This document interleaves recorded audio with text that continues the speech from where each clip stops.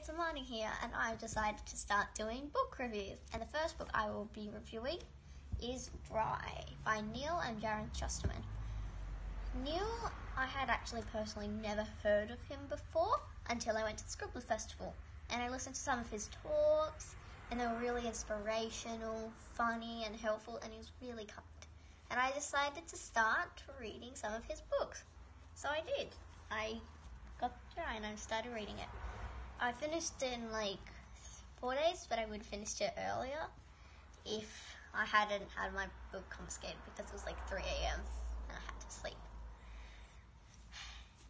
I definitely recommend ages 12 and up to read it because there are a few scary scenes, a bit of mild swearing, but there is definitely no sex or extremely gory violence.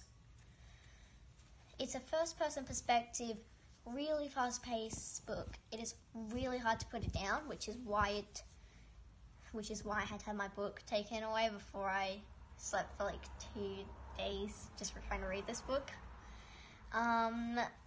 I could really picture myself there in this real life apocalypse where you had no water, you had to fend for yourself, and it would be really scary.